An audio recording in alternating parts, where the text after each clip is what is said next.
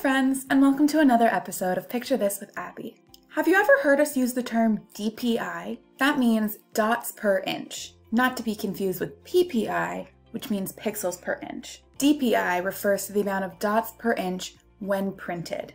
The size of the image, of course, determines how well the image will print. So where does this fall into forever? There's only two times you ever really need to think about it.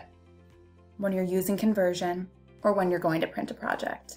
Well, for the first one, rest assured that whenever media conversion digitizes your images, they are using the optimal DPI.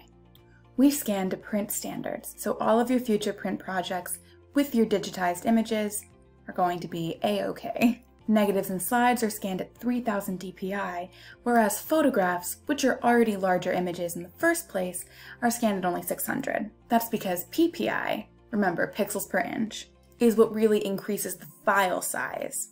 The dimensions of your image remain the same within DPI. Anyway, what you need to know is that media conversion is using the top resolution when it comes to DPI.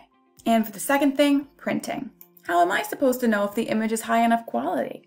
Well, at Forever, we are not in the business of printing low resolution. So if we think the DPI or the PPI isn't high enough, we will give you a warning. It looks like a little exclamation mark on top of your photos. That'll warn you that maybe the image just has too low a DPI, at least for the project you're trying to do. It's much easier to do a 4x6 photo print than, say, a 12x12 canvas. But you'll never have to second guess it because, again, Forever will give you a warning. It's important to note that higher PPIs and DPIs take up more storage space, but they also produce higher quality images. And that's all you really need to know about DPI, or dots per inch, and Forever.